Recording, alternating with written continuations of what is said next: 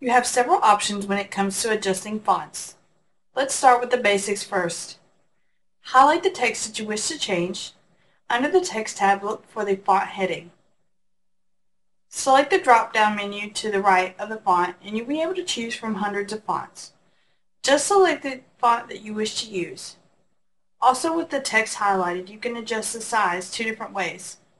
One, by selecting the drop-down menu next to the font size and selecting the size you need, or you can select the plus or minus button to the right of the drop-down menu.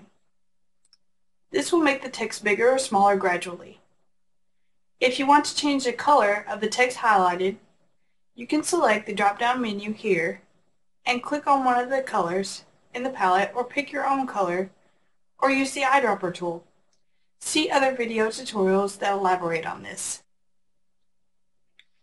Some of the more complicated tools are located under the Arrange heading. You can flip or rotate. You can also frame your text box by selecting the Frame button under the Styles heading.